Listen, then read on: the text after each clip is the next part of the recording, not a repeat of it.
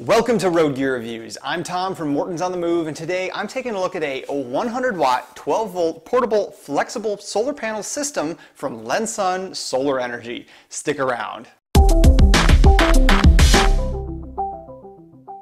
So what I've got in my hands right here is a complete kit for charging a battery with 100 watts of solar energy. These systems are commonly known as a solar suitcase or solar briefcase, and they're getting quite popular in the RV, boating, and nomadic communities where you need power where you might not be able to plug in otherwise. Many of the systems on the market utilize standard glass solar panels and charge controllers built into them.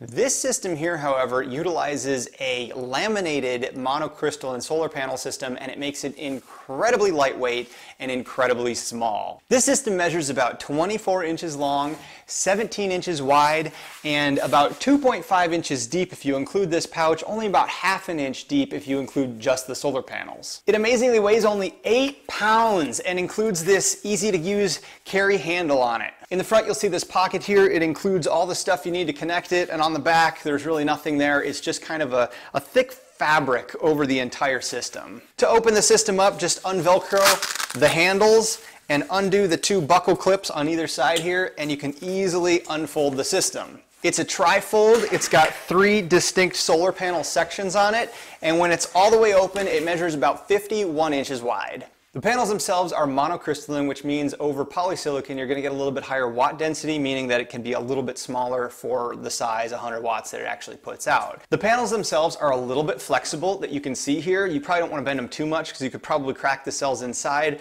but basically they are laminated in sort of a plastic type coating that allows the light to pass through the front. They are not real shiny, they're kind of matte, and they sort of have a dimpled texture to the surface of them. The panels are sewn into the fabric all the way around, which actually makes up the rest of the rigidity and the foldability of the structure. It's kind of a canvas-like material, but it seems pretty heavy duty. On all the 4 corners of the panel, we have these nice grommets as well, so you could probably tie this down to something if you want. After you've got the system unbuckled and folded out, unzip this front pouch, and the first thing you're going to pull out is going to be another little package that says Lensun on it, and this includes the aluminum legs that you can set up to angle it towards the sun. Now these legs are basically a T. What you do is you actually insert one of these pieces into these little loops that are sewn into the solar panel system, and then there's another piece that has some threaded screws on it, and you screw that into the piece that you've inserted into the loops. And what it does is it creates a T that can flex up and down and allows the solar panels to sit at an angle using that as a brace. Once you get the legs assembled on the back of the panel, you can easily set it down, and they're just going to kind of fall out and it will sit up nicely all on its own. With these legs, it is a lot easier to point the panels towards the sun. Depending on the time of year, you're going to have to either angle it more or less. You're going to be able to get about a 45-degree angle using these legs. After you've got the legs installed, go back into your pouch here, unzip it the rest of the way, and you'll notice that there are cables in here connected to the PWM charge controller that is sewn right into the material on the solar panels themselves. Once you get the system set up in the sun, all you're going to have to do is find your battery in your car, RV, or boat and take the included alligator clips and 16 foot of wire and run it over to the batteries and just clip it right on. Once you get it hooked up to your battery and point it into the sun, you're going to see on the PWM charge controller a little battery meter. It says 25, 50, 75, and 100% battery.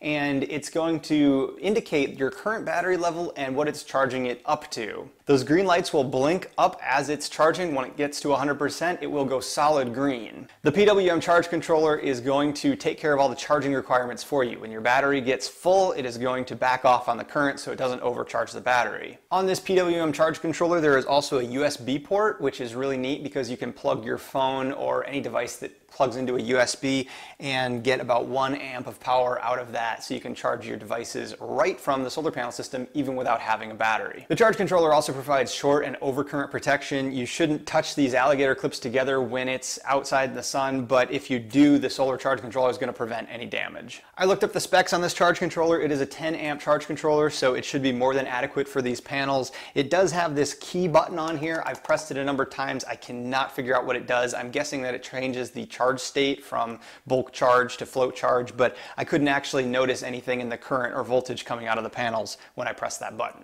We've been testing it for a few weeks off grid, and we noticed that kind of the max current that we were seeing out of it was about 5.2 amps when we were charging in the 13.5 to 14 volt full charge range on our battery, which means we're seeing maybe around 70 watts of power out of the system. This is completely normal for a solar system unless you use like an MPPT charge controller, which is really overkill for a situation like this. I think that these panels have been performing really well. We're also past the vernal equinox, so we're into winter sun when we've been testing these, so I'd say that 70 watts out of these panels is pretty darn good. I monitored the amperage out of these panels on sunny days, cloudy days, etc. We noticed that even on overcast days we were getting about 12 to 15 watts of power out of the system, so you're still going to be able to get a little bit of a charge even on a cloudy day. Having the legs to adjust the angle to the sun is a huge boost, however. If you were just to lay these flat, LensSun states that you can get about a 30 to 40% energy gain just by tilting them towards the sun with those included legs that come with the system. When you're done with the system and ready to put it away, all you do is fold it up and reverse the order. I noticed that we were putting it away a lot at night or if it was going to rain,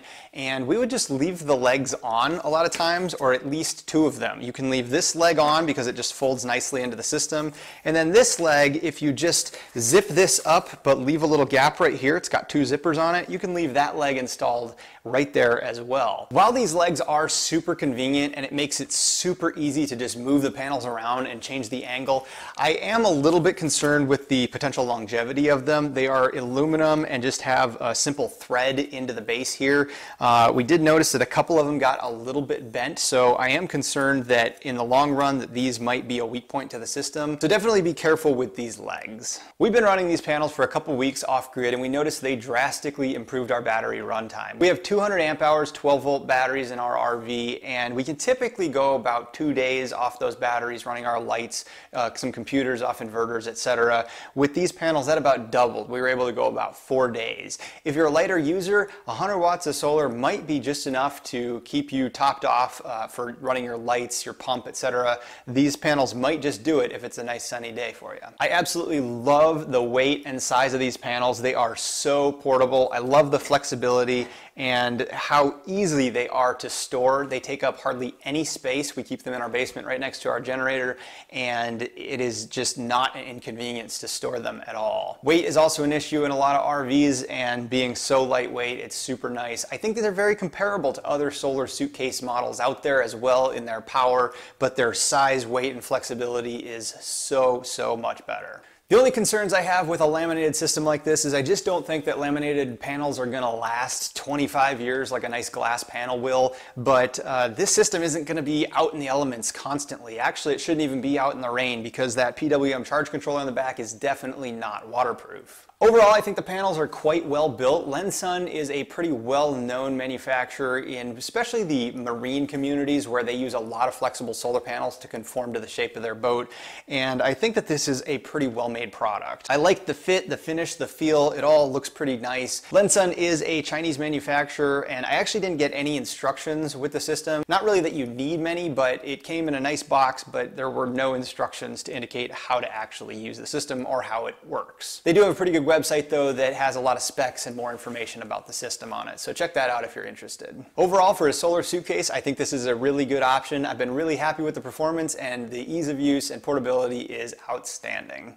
This has been my thoughts on the folding 100 watt portable solar system from LensSun Solar Energy. If you have any questions or comments, please leave them below. Thank you so much for watching Road Gear Reviews, and we'll see you next time. If you have any questions or comments, please leave them below. Also be sure to subscribe to our channel for weekly uploads of our travel product reviews.